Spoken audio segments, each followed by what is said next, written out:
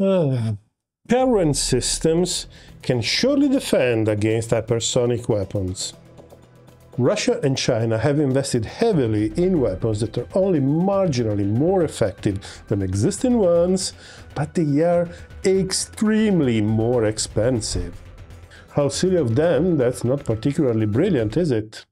Well, if this is the case, why the United States is investing heavily in hypersonic programs and it is on the verge of deploying one? The President fiscal year's 2026 budget request includes $3.6 billion only for hypersonic weapons, according to a Department of War briefing. Or why recent reports from Ukraine are telling us that the Patriot system has lost most of its effectiveness against maneuvering Iskanders and Kinzhals. The usual charlatans on YouTube have explained how the hypersonic speed doesn't really do much to avoid interception, but this is quite far from the truth. Speaking of hypersonics, many invoke the plasma sheet, or the difficulty of hitting a hypersonic missile with an explosion with an explosive warhead, or the very short reaction time that is left to the defender to go through the interception process. All of these are fair considerations, but there is a flight mechanics issue at the core of the hypersonics effectiveness that I have never seen discussed outside university books or scientific papers. And it makes a huge difference. And in this video, we are going to see why. Hi, I'm Gus. Welcome to Millennium 7.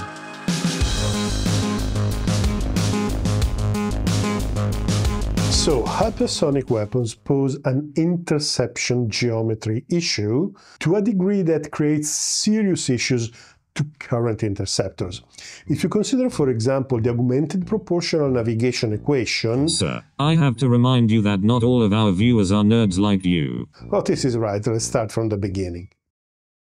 So, hypersonic weapons are weapons that fly above Mach 5 for a substantial part of their flight path. Not that at Mach 5 something suddenly happens, it is a progressive transition from supersonic to hypersonic flight conditions. It is a conventional limit. But hypersonic flight conditions are indeed very different. For example, they are characterized by extreme thermal loads, chemical instability, and different fluid behavior. On the channel, there is a series dedicated to hypersonic flight and its challenges. It is old, but the physics doesn't change, so you can have a look if you are interested.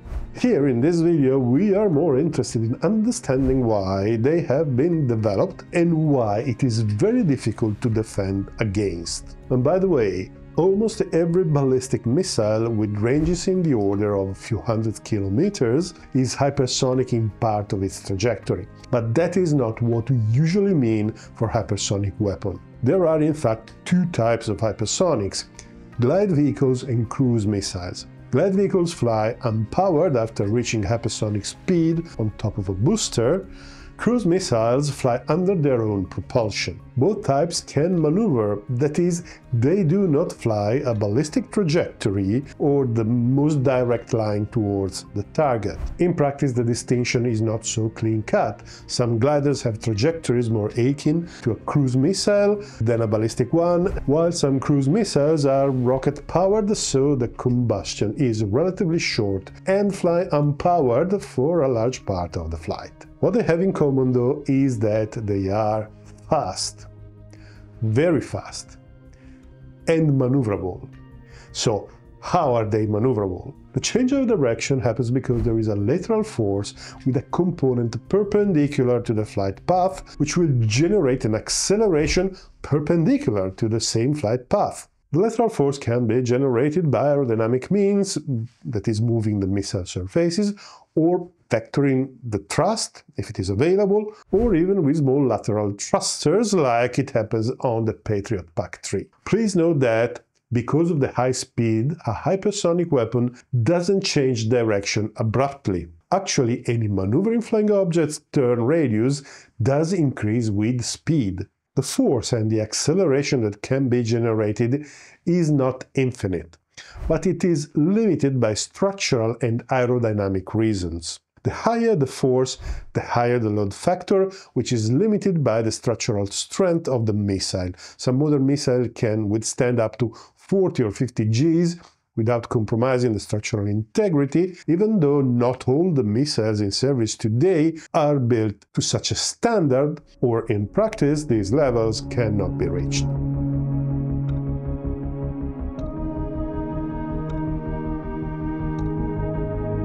As it stands today, the only feasible way to defend from hypersonic weapons is to launch an interceptor missile to hit the incoming target while still in flight. The interceptor must maneuver as well, and it is subject to the same limitations as the attacker in terms of lateral acceleration.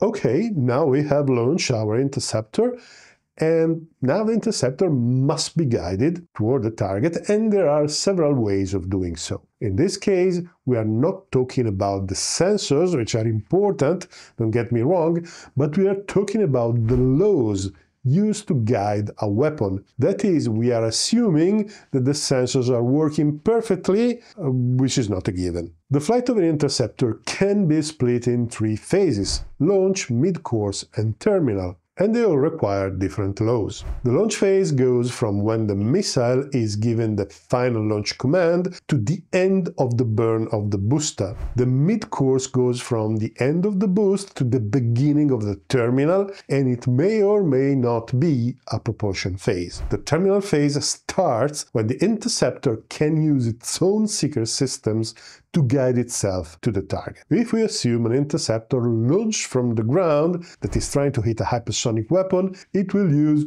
different guidance type and laws depending on the phase. The boost phase, it could even be unguided, being launched in the general direction of the target, and if it is guided, most likely the guidance will be a command guidance. That is, the guidance instructions are coming from an external source. These commands will direct the missile towards a calculated but approximate impact point. This simple law is called lead collision guidance. In the mid-course phase, the guidance will likely still be a command guidance, but the law may be different. For example, if the incoming weapon maneuvers, a lead collision point needs to be recalculated. If the maneuver is continuous, the impact point will need to be constantly updated, and the missile will fly in an unstable trajectory. This is a situation that those of you who play DCS know well. When an air-to-air missile is launched towards you, you try to notch the missile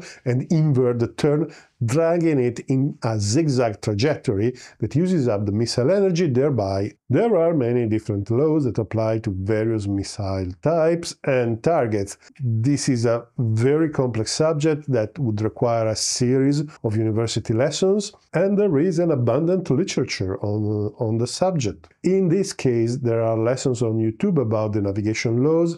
I recommend Ben Dixon's lessons. They are very clear and very detailed. Here we just focus on the fundamentals. The most common and most used guidance law in mid-course and terminal is the proportional navigation. The proportional navigation is based on the consideration that two close-in flying bodies will eventually collide if their line of sight remain constant. I know, it doesn't make sense intuitively. In fact, this is one of the few situations in which the mathematics is clearer than the qualitative explanation. Sir, it is because you lost your touch since we moved, sir.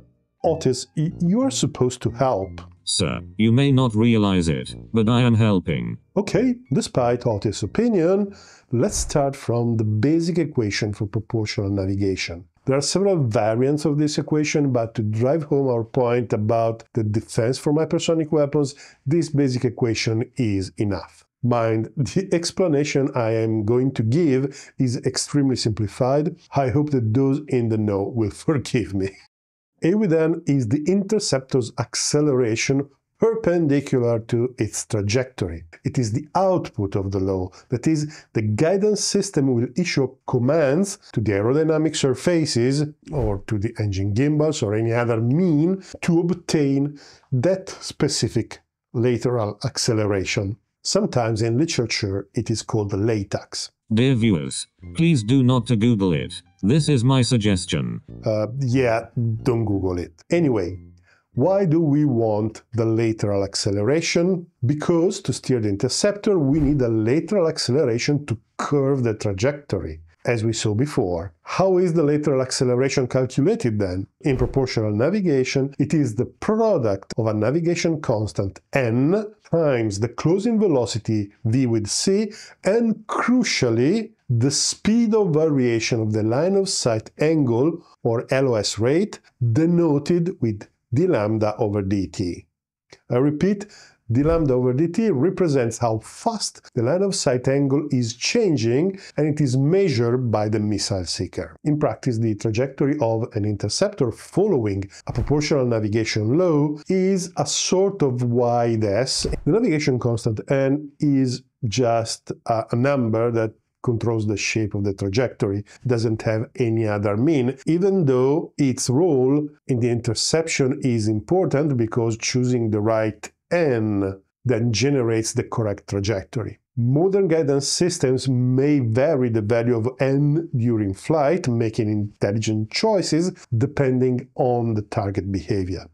V with c is the closure speed, that is the relative speed between the interceptor and the target, and normally in our case the two are closing the gap and moving roughly one towards the other. A situation in which the two are not closing is a situation where the interceptor failed the interception. Now, let's see what this equation is telling us. Well, the first point is obvious.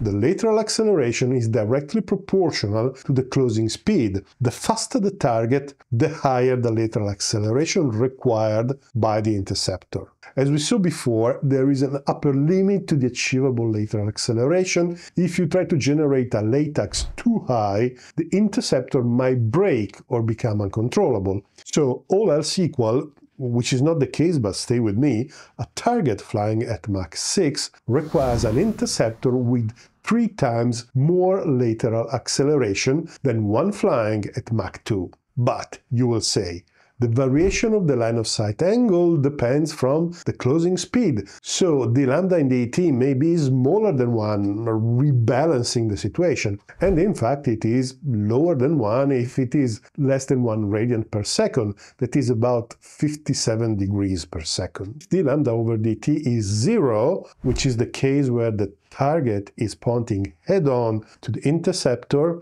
the lateral acceleration required is 0. This is the trivial case where the success of the interception does not depend anymore on kinematic considerations. Obviously, it never happens. It is never exactly 0. But we have seen something like this happening in real life in Ukraine in May 2023, when the Russians attacked for the first time Patriot battery with a Kinzhal missile. The missile was pointing in the terminal phase straight at the battery, and it was intercepted. Damage to the battery was caused by the falling debris. But the more the trajectories diverge, or the higher is the closure speed, the higher the LOS change rate. The math is quite messy, the analytical solution is not really easy to understand, but the point is that a relatively small divergence of the trajectories is enough to cause a quick increase of the LOS rate when the two weapons get close, and the hypersonic speed contributes to it, so the term becomes positive quite quickly, thereby contributing to increase the required latax.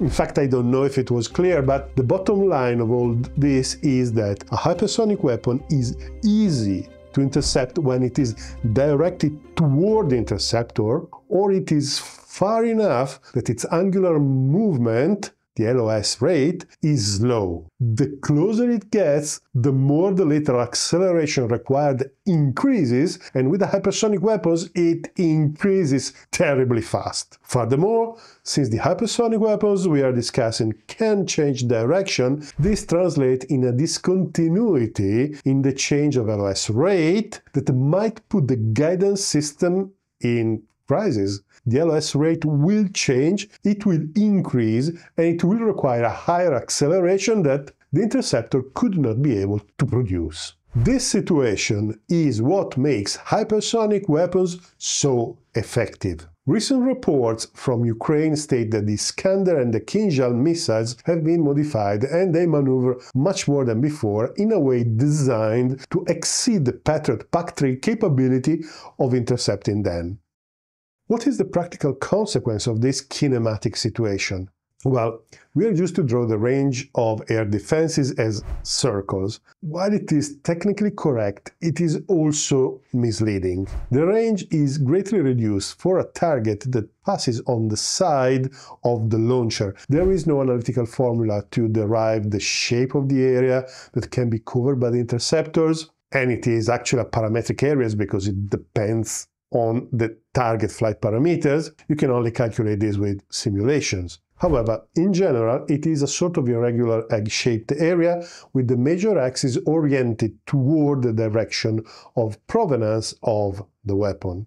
The faster the target, the narrower the area a defensive system can cover. And the width is, as a very approximate rule of thumb, inversely proportional to the speed. A Mach 9 weapon will be intercepted in an area 9 times narrower than a Mach 1 weapon. So you understand that against hypersonic weapons, area defense is almost impossible. To effectively protect every potential target would require its own defense if the attacker is using hypersonics. For example, if a Patriot battery can cover an area about 100 kilometers wide against aircraft flying at around Mach 1, against a Mach 9 Zircon missile, the width is reduced to 11 or 12 kilometers, and even this narrow strip could be radically reduced if the Zircon missile maneuvers and follows a randomized trajectory. So an American carrier group with all the ships relatively close to each other is probably the best equipped unit to defend against hypersonics.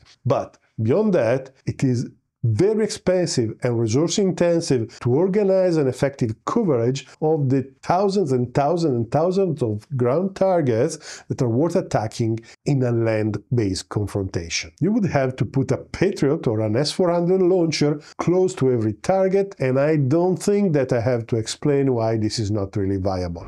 So, there you have it. Hypersonic weapons are difficult to intercept because they leave a very short reaction time to the defender. Moreover, being covered by a plasma sheet, they are difficult to pinpoint with the radar. Furthermore, their speed makes hitting them with an explosion very difficult. All valid reasons, but the key element that makes the defense from hypersonic weapons very, very difficult is the kinematic of the engagement itself that makes area defense almost impossible, thus requiring a proliferation of point defenses, which is, in practice, impossible.